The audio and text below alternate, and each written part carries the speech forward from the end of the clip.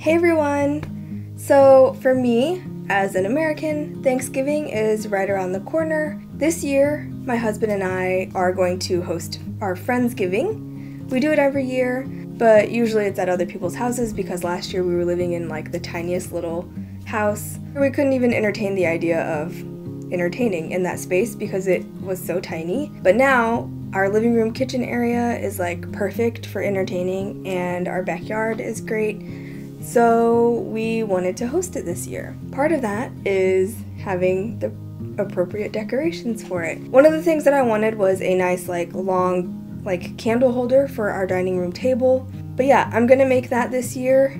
Actually, I'm gonna make two of them, so I have one for our table and then one for if we end up having to bring a table in for everybody. So yeah, I'm going to make that and I'm gonna show you guys how I did it. So let's get started. You'll need a 2-foot long piece of 2x4, a drill with a 1 1/2 inch spade bit. You could also use a Forstner bit if you want a cleaner look, a hammer and other various things for distressing the wood, sandpaper, stain and finish, a rag, gloves, and tea lights. So since it was pretty nice outside, I decided to film this whole project outside.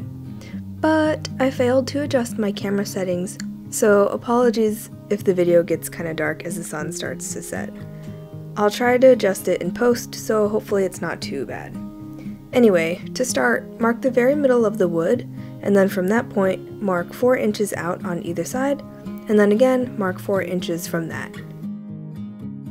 In total, there should be 5 marks.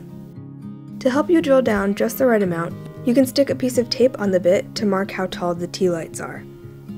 My bit had this blue coloring on it, which was just the right height, about 1/2 inch, so I decided to use that as a visual instead of taping the bit.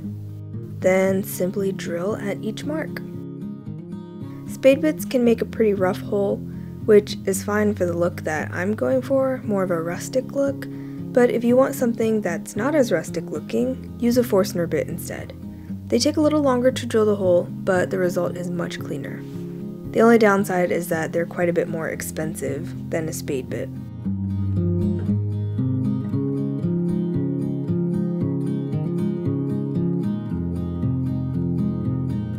So now, if you're into this look, it's time to add some rustic charm.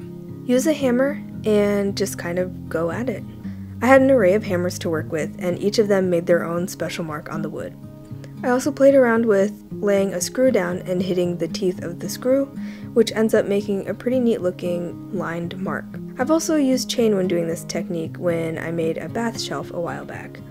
I actually wanted to do that for this one too, but I couldn't find that chain. It must have gotten lost in the move a few months back.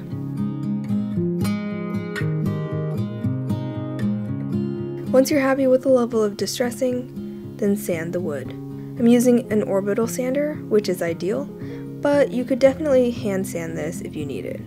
And actually, I had to go back and hand sand the edges of the holes since they're so small, the orbital sander obviously couldn't fit in them. And then since I use a spade bit, they're pretty rough looking, so just sanding over them a little bit helps make it look a little nicer. And now, finish the wood however you'd like. I used a darker stain, and then I had intentions of spraying them with this satin clear acrylic finish. Here's where the sun started to set and the footage gets super dark. It's kind of annoying because the settings that I had looked just fine when the sun was totally up, but once it started to set, it got super dark on video. But in real life, I could see just fine, which is why I didn't even think about checking the viewfinder of the camera. When I was almost done staining these things, I looked up and saw that my viewfinder was completely dark, which is when I finally went to change the settings. So once your candle holders are all stained, let them dry overnight.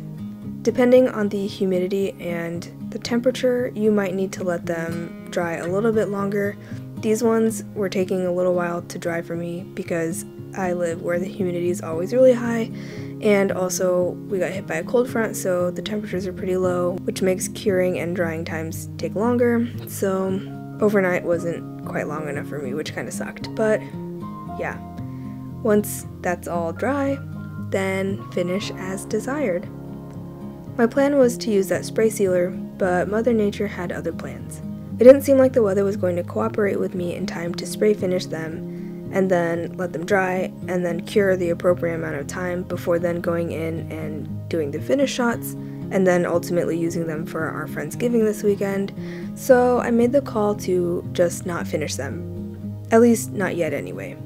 I will eventually, but since they're just centerpieces and aren't going to be handled a bunch, or at all really, I figured I could get away with not finishing them for at least one use.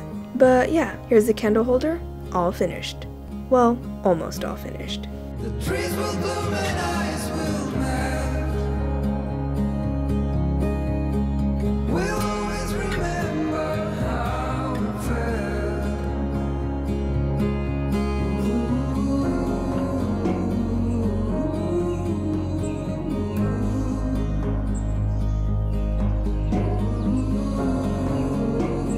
I hope you guys enjoyed today's video. It was a pretty easy project, but it ends up looking really nice. If you did like it, please leave a like, subscribe, hit that notification bell, all of that good stuff. You can follow me on all of my social media, which will be linked down below. If you have any questions or suggestions for future videos, please leave a comment down below, and I'll see you next week. Thank you so much to my patrons for helping me produce this video. If you like my videos and have learned something from them, please consider supporting me on Patreon to help me continue to make them. It's totally optional. I'll still be making videos either way. It just helps me be able to put out better stuff. A link will be down below, or you can just click up here in the corner.